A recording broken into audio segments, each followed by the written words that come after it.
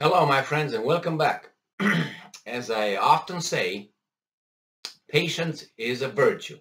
In this case, wait a little bit, and you're going to find the truth coming from the mouth of the person who was telling you something else a few days ago.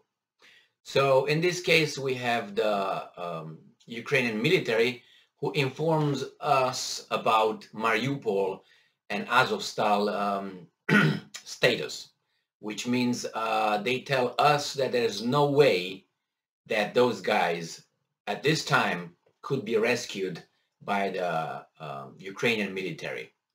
And we knew this, but it seems like the people trapped in there in the catacombs of Azovstal steel plants did not know that, or maybe they know it, but it's just a game played for us. I don't know yet. And why do I say a game? The guys trapped over there, the commanders of the Azov battalion and whoever is also trapped over there, they provide very conflicting information. And what I'm talking about is their plea to be rescued, and then they say with the other half of the mouth that we have orders to defend this location, being the last I think they called it the last Mariupol area held by Ukraine or something. You guys are dead meat over there. You don't hold anything over there. There's nothing to hold, not even your lives, because these guys are going to do whatever they want with your life pretty soon. When your you know, food supplies and water supplies are going to run out, what are you going to do? You're going to come out, and they're going to look at you, each and one of you, and they're going to talk to you, if you know what I mean. And after they talk to you, they're going to figure out who's who, what's what. And then you never know what's going to happen after, because a lot of hatreds might have been built in the meantime, or it was already there, I guess. And then you're going to be put in front of the camera and you're going to say how great the Russian military and Russians are and how bad your side is. That's how it always works, okay? And you're going to do it. And if you're not going to do it, they're going to help you. You know, they're going to help you, you know. And if you really don't want to do it, then you are of no use for them. So when you are of no use for them, guess what they're going to do? Or not what they could possibly do. They will exchange you for with other prisoners of war, correct? Yes, but who knows what we find, who was down there. I'm very interested personally. Let's see. So this article comes from the New Voice of Ukraine. So you can imagine. And this is the title. No way to break Russian siege of Mariupol and Azovstal to rescue Ukrainian troops, says Deputy Defense Minister. This article comes from May 11th. And remember, now we're what, in May 13th. So they knew this more than 2 days ago. But nevertheless, the commander trapped over there in the Azovstal by someone's decision from Kiev or his own or both, they got trapped over there. They're not defending anything. They're trapped. So if they're over there, they knew. So their plea for, oh, we're going to stay here until when? As I always say, who's going to come and help you? Mother Teresa, who's going to come and help you? She's gone already. So that option is not on the table.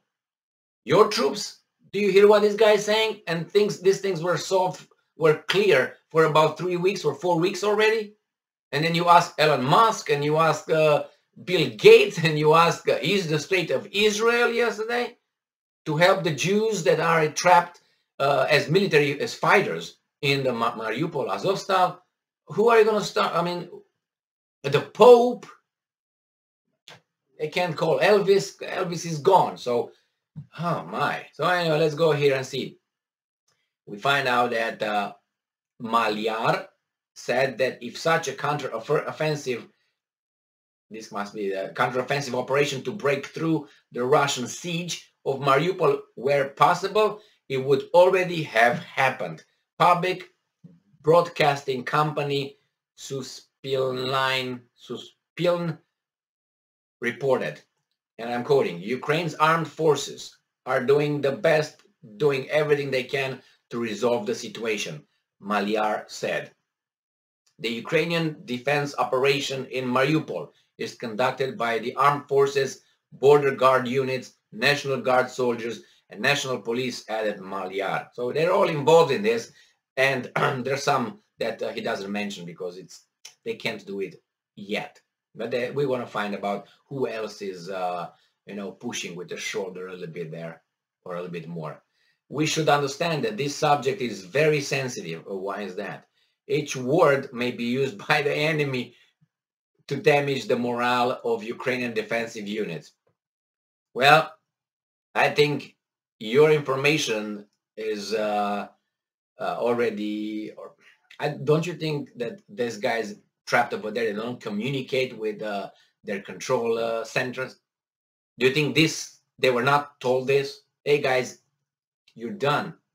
No, and if they're not, why you don't come and rescue me? It's time, man, it's late. Why is that? So those guys figured it out. It's not but anyway, they have to say this so they calm the population and other. Ukrainian President Zelensky on May 7th made a statement on Azovstal, a steel plant in Mariupol where hundreds of civilians, this is the civilians took shelters in bomb shelters, and which is the only remaining part of the city still under Ukrainian control. It's like you are arrested, you are incarcerated in a cell, and that is the only it's the remaining part of the world where you are, which is under your control, your cell. No? Doesn't sound like that? I was arrested, I'm trapped, and that's the cell is under my control, guys. Yes.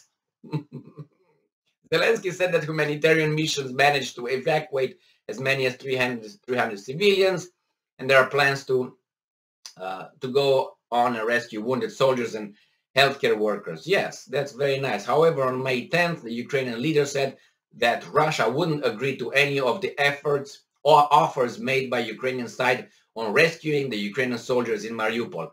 No, they will not, because they don't want those guys that the Russians consider to be a certain kind of group in the Azov battalion, to just go mocha, scot-free out, and after they did what they did and whatever they defended their country, they just go back, and then they're going to do the same thing. Or they're going to, as I say, they're going to be airlifted and taken to a very nice country, like, I don't know, Italy. Let's go in Tuscany, and so they're going to start, growing grapes and vines and make wine for us. They're going to be just peasants, man. They're farmers, let's put it nicer.